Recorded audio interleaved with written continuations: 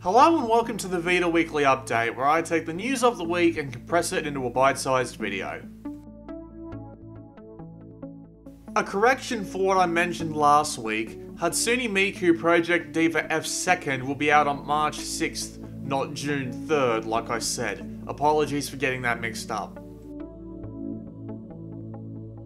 And for what I missed last week, Killzone Mercenary is soon to be getting several free updates. One of these updates, out now, will reduce the game size significantly. The next will improve matchmaking and introduce auto team balancing. The next will add 2 free multiplayer maps and offline bot deathmatches. And the next will add Vita TV support, which may be an unofficial confirmation that the Vita TV will hit other shores.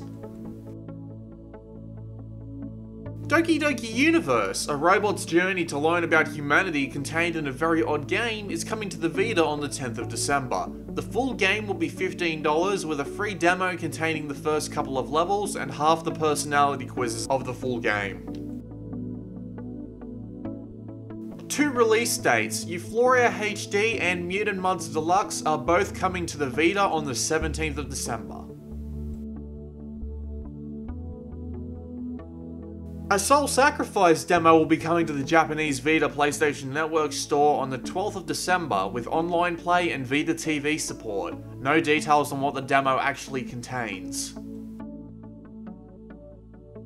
And finally, God Eater 2 will be receiving an online multiplayer patch sometime in the future. Like, subscribe, comment, and share the video around if you liked it. See you next week!